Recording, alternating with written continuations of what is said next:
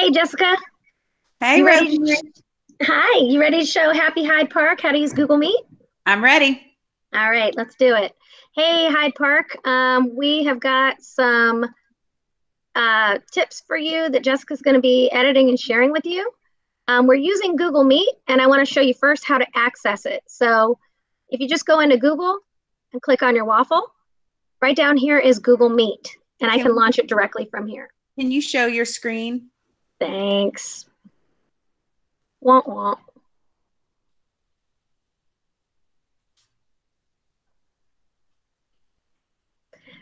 There we go. And I'm not editing that out, so thanks, Jessica. No All problem. right, let me get a fresh tab. Okay, so we're going to go over some do's and don'ts in Google Meet, but first I got to show you how to access it. In your waffle, you can just scroll down and you're going to look for the little camera for Google Meet and launch that. Now you can start a meeting right from the screen. You can click on join or start a meeting. A nice feature is you can give it a nickname. So I like to give mine my name. And then anybody in the organization and CPS, if I share that with them, they can join now using my name. Now, the first thing that pops up is all of this information. You can copy that join information. You are going to see that when you copy that and paste it, it kind of appears in this clump. And I think it's easier to read like this. So I usually go through and click at the end of this to make it a hyperlink, give it some space. I like the phone number on its own line, and I like the pin on a line by itself. So that's just a quick little tip, but you will just be able to copy that joining info right there. You don't have to do that. You can also add people directly from here. So if you have their name or email, you can invite them right from here as well. So if I wanted to invite Jessica to join this, I can type her in and send the invite. She just got that in her email. All right, let's look back at some of the features. We want to make sure first that classes, teachers, or people monitoring the meeting understand to tell their users how to mute and unmute. So if I go into this meeting, oops, and I've got Jessica in here, if she's got like a dog in the background or a TV on and she's disrupting the meeting, I could mute her. But if she doesn't know how to unmute herself, then she's going to be stuck in the meeting saying, you can't hear me. You'll just get this bad feedback. So Jessica, I'm going to mute you, and then you're going to unmute yourself. So to unmute and mute. So I'm going to mute Jessica because she's being too loud. And now Jessica, you can go in and unmute yourself. Okay, You can can you see see that, yep. And what you saw was that she had a little mute icon right by her. Also in this column, it shows me who's muted and unmuted. So I can see at a glance that Jessica's unmuted. So you can also just remind your participants to mute themselves. And that usually works pretty well. But every now and then somebody has been distracted and you got to go in and mute them. All right. Muting and unmuting yourself is the first tip to learn. Jessica, you want to go ahead and unmute? Yep. Can you hear me now? I can. All right. The next thing we're going to look at is muting your camera. Not everybody wants to be on screen. So if you mute, you'll see that as you keep talking, this is still indicating to the viewer that I'm speaking. If you don't have a profile picture, it'll just be your name initial. So I can mute my video right here. It also shows me who in the meeting is muted. Whoops. Go back to Jessica's. Jessica, do you want to mute your video? Yep. All right. And I can just see right here that her picture is still there. Where I But if look you much better than I do yep. right now. You look fabulous, darling. So this is a good tip, though, for students who maybe don't want to be on camera as well. They can mute. So that's a good thing to show the kids how to mute the camera and just be, watching and participating through voice and maybe not through the camera. Yep. So if students were on there, like if a parent got them on there, or if they're at the right age or the requirements change for sure. Just anybody, you know, in the morning, first thing, my first meeting, I look a hot mess and I don't want my camera on. All right, let's look back at the list. There's a few more things, and Jessica will share a more detailed version of this with you, or a cleaned up Jessica version of this. But we recommend that you don't use this platform for lecture or one-sided communication. This is truly for meeting with groups or individuals. So just keep that in mind. Some hand signals. Jessica, do you want to share some hand signals with everybody? Show some of the ones that you learned. So a good thing when you have your users on there in the meeting, you want to make sure that you sort of set norms for how to communicate. And so telling students, users to put their hand in front of their face if they would like to speak. So that way they can notify everyone in the meeting that they would like to have a turn.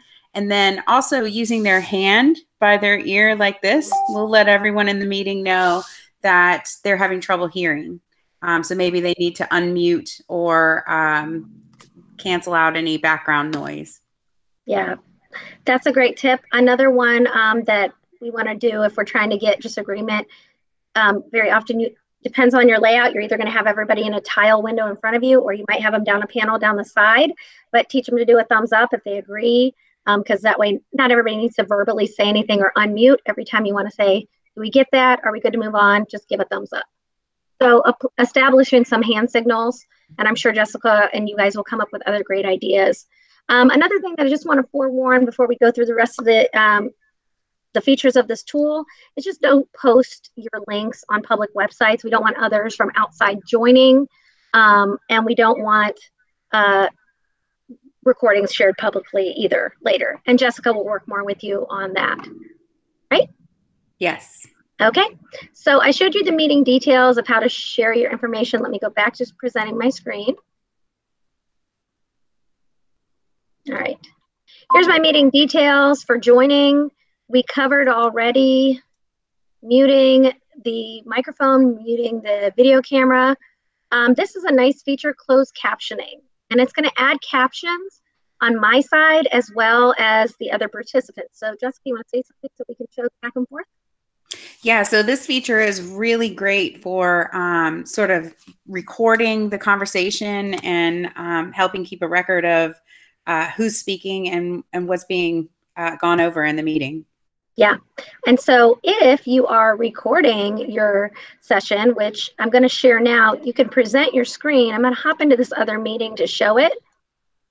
If you were on a meeting, yes, I know I'm recording, I'm presenting. If I wanted to present my screen, you select your entire screen or a window. I always do your entire screen. Now I have multiple screens at my desk, but even if you don't, you'll have to select the screen you want, and then you click share. And then it goes into this window of you are presenting your screen. And then this is what you get as a presenter.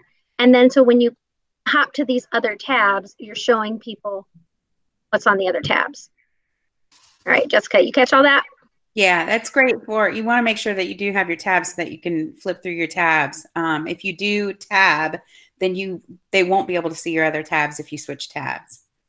That's absolutely right. Yeah, they won't be able to see the other tabs, so you want to keep in mind as you hop over. I just did it too at the beginning of this call where I forgot to hit share screen. And so as I'm tabbing around, the user can't see what I'm doing. So even when you're doing a think aloud, like you're thinking to yourself, oh, let me Google search this, it wouldn't hurt to throw up your share screen so that people can kind of follow your thinking while you're going. All right, so that's share screen. And then up here, this is where I started recording. And so I don't recall if I was sharing screen or not, but it's just a quick start. I'll show it in this one so that, yes, I know. Google is very good at warning you of things. Yes, I know. Oh my. Okay. So normally you would not have two meetings going at once, so just ignore this. I don't know really what's going on here. Keeps hopping back. All right, we'll just do it from here. I was going to show start recording. It just starts recording, and what it does is pop up a nice little reminder to you to make sure all participants understand they're being recorded in a meeting. So that's going to be especially important since all of our conversations are going on in the privacy of people's homes. That might be a time when they want to stop sharing their video or mute themselves. Just make sure you're warning people that you're recording them. Right. When you stop the recording, what I really like about this is that it automatically sends you an email. Oh, well, not that email, sorry.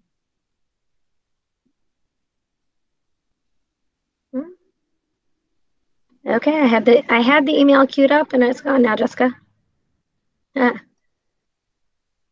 Okay, well, it does automatically send an email to your Google Drive and it takes you into this folder. This folder is already made for you. You have nothing to do. It's called Meet Recordings. When you first click in there and you start saving these, it looks like garbled junk, but actually if you look carefully at this title, it matches the meeting. I'm going to end this meeting. We don't need this anymore. It matches the meeting number. So if you look at the meeting, the join details, this code here is how it's saved in here. So you can start to kind of read the codes, and then if you know which meeting it was, you can always just rename it here. But this is where it drops the file. It'll appear in your Google Drive just like this, and if you need more help with what to do with that video, Jessica or myself can help you out with that. Right, Jessica? Yeah, we can go over how the different ways that you can share, because I know some of you are using Google Drive, some of you are using YouTube, and some of you are using Schoology. So we can talk about how to share those out when you're finished. Yep. I'm going to turn off captioning just for the rest of this. Okay, we talked about recordings and where to access them. One thing I like, if there were more of us on the call right now, you would see a big difference. So if you guys get together in a group or in a larger group, I really like this tiled view better. And I don't have a way to really demonstrate this for you, but just keep this in mind that, let me hop back and give directions. In the 3-dot menu, if the view of this is bothering you, some people have had a hard time adapting to how it flashes between whoever's speaking when they're talking. And especially when you are in a group with multiple people and somebody coughs or over talks, it'll flash and it can be a little bit disorienting. So you can go to change layout, and I really like tiled best. That works for me because it puts every user in an equal size tile. And when I'm in a group meeting and I'm talking to people and I can see all their faces equally, for me it's a little bit more of a more realistic experience. There is also, though, you can have the sidebar where everybody is off to the side. It's kind of self-explanatory. Spotlight, I believe, is the default, and that's when whoever's talking is the one who's on the screen, and then you'd have to click here to look at the participants if you wanted to see them. The other piece is the chat. This is a really important tool to use. If I'm working with Jessica and I had this document and I wanted to share it to her during the meeting, you just grab the link. If I use the chat feature, I can quickly say, here's the link. So you can see the different ways you could use this with students and parents. You can add a link right here. Another way that was really helpful for me to use the chat feature yesterday, when I had a large group discussion going, there were multiple people who wanted to ask a question, and the chat feed sort of became my cue for me answering questions. So Jessica, do you have anything to add with using chat in meetings? Yeah, it's so much easier for the kids to follow if, for the users to follow if they are entering their questions in the chat feature rather than trying to all talk at the same time. So introducing that chat feature as a way for them to ask questions, and then you can get to those questions the same way. Yeah. I'm so sorry. They started mowing the lawn outside my house. Is it going to interfere with the rest of our recording? No. Okay. All right. And if it's awful later, we can re-record. What I'm going to jump to next, because I feel like we've covered most of the features. We looked at the screen share. I did share how to do that. Didn't I, Jessica? Yes. Okay, good. So screen share, one thing that's important is if somebody else is sharing their screen, to ask them to stop presenting, and then somebody else go ahead and share their screen. And then you may be wondering, if you're watching this recording, what this is all about. Jessica, do you want to share a little bit about what that's for? So I've talked to you a little bit. I've talked to some of you a little bit about this. I'm going to mute myself. You all have asked me about. Go ahead. You all have asked me about dot cams and how to replicate a dot cam type system at home. This is the best we could come up with right now. I'll keep looking for other ideas, but this is a soup can hack. And so what we've done is we've stacked some soup cans, And then in between like soup can number 2 and soup can number 3, we've got the cell phone suspended in midair over the paper. And so then you can use that as a dot cam. You just basically share the meeting with yourself and then join in via your cell phone, and then put your cell phone up on some soup cans, and then you've got a makeshift dot cam. A good pointer with this is to make sure that you're writing with a Sharpie and not a pencil or a pen. It's very difficult to see the pen or pencil on the paper. So, Rosemary, if you want to demonstrate that for them so they can see the difference.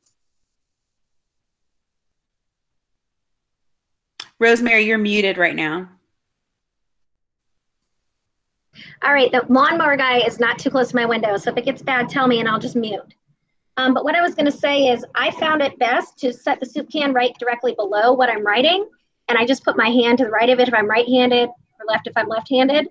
And then Jessica and I tested this with a pen. It didn't work great, but hi, Hyde Park. So use a Sharpie or, a bright dark marker so that you can write and share. And so this was a really easy hack. Got to give big props to Jessica for finding this idea. So all I have is the 2 soup cans, and then I have 1 additional soup can on top to stabilize the camera. And I just set it right in front of my notebook here. And then I just use my Sharpie or dark marker, and I start annotating. So that's it. Soup can hack. Yeah. All right, I will unpin that now. So that's it, Hyde Park. I mean, that's a quick run through of Google Meet. The main thing that I do want to tell you, though, and remind you, Jessica, I do want to share with them about the exit remove button. Don't leave a kid behind in the classroom or a teacher behind in the building. Folks, this part is really important because if you leave a call, the students can remain on and continue to communicate and unsupervised. And so we don't want that. We want to make sure that when we leave a call, it's like we're leaving the building and we have all of our students leaving with us. So Rosemary's going to show you how to dismiss your students from the call. Yep. So you would just click over here on the people, and of course you'd probably have a long queue of people. Rosemary, can you screen share real quick? Oh, I'm sorry. I thought it was. Here we go.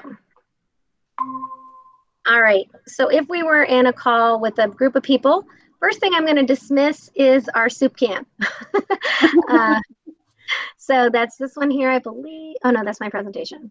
No, that's my presentation. Okay. This is actually easier when there's a lot of kids because I don't want to dismiss Jessica just yet. But you would just go next to that user, the drop-down arrow, and you'd remove them, and they're out of the call. And so what you might be able to see is it hung up on my phone. And so that's going to do the same thing. I could remove Jessica, and I could remove all any adults or kids who are in the meeting. Even when you're meeting with another adult, you want to just go ahead and remove them first if you're the moderator, just to make sure that your call that you initiated is ended. So that's it. That's what I got for you, folks. Perfect. Yay. Thank you. You're welcome. So I'll be sharing this link with Jessica, and I'm sure she's going to make sure to get it out to you guys. If you have any questions, don't forget that the Learning Technologies team, that is my group, is on CPS Tech Talk on Schoology, and we have live office hours every day for 2 hours a day. There's a rotating schedule for that. So if you want those hours, let us know. Anybody who meets with myself or anybody on my team, we can give you contact hours for your time.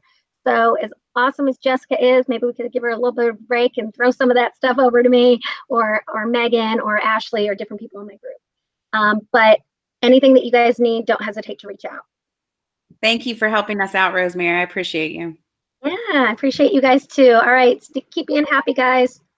Happy Hyde Park. Reach out if you need anything.